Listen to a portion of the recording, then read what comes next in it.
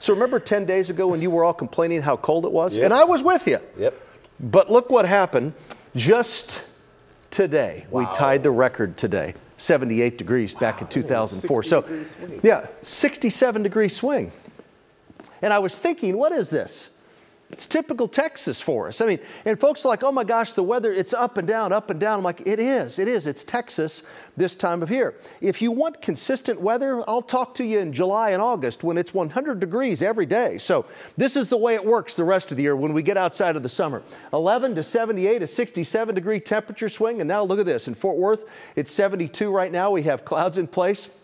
There's the high today of 78, ties that record from back in 1970, back in 2004. The normals are 56 and 36. That's our normal low. The low this morning, 64 degrees. Outside right now, it's 74. South-southwest winds at 10 miles per hour. Pollen. Mountain cedar's the culprit. No longer is it ragweed. Ragweed season ended when we had that hard, long freeze. So ragweed season's over. Mountain cedar, you know how long mountain cedar sticks around in Texas? It sticks around until we green up in the spring. So we're going to be dealing with mountain cedar for the next several months. Right now, all quiet here in Dallas, Fort Worth. The only thunderstorm anywhere in North Texas, and it's northeast Texas. It's outside of between Mount Vernon and Sulphur Springs, just to the south of I-30. It's not even severe, but that's the only thunderstorm. Otherwise, a couple little spotty showers.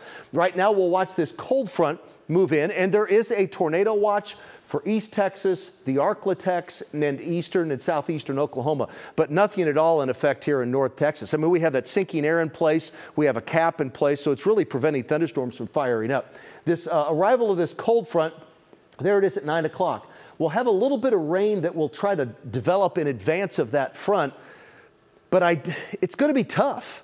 I mean, you can see a little line of maybe a little shower, a little thunderstorm. I don't have anything severe in my forecast really from this point on, unless you're at East Texas or southeastern Oklahoma. I think we're all in the clear right now. The sun is set. Cold front moves through later this evening, so we'll keep an eye on this. We'll be here all night keeping an eye on things, and we'll certainly keep you updated.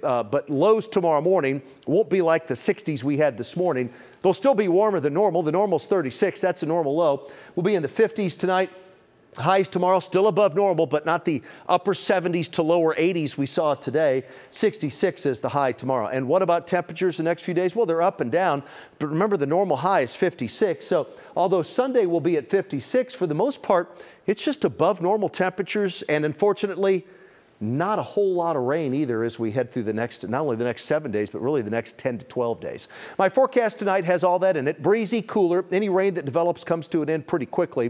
52 is the low tonight, and then during the day tomorrow, a little bit of cloud cover in the morning, then partly sunny, dry, cooler, and breezy. Tomorrow's high is 66. There's the next 10, and out of the 10, there's only 2 days that have those low chances of rain, and that's it.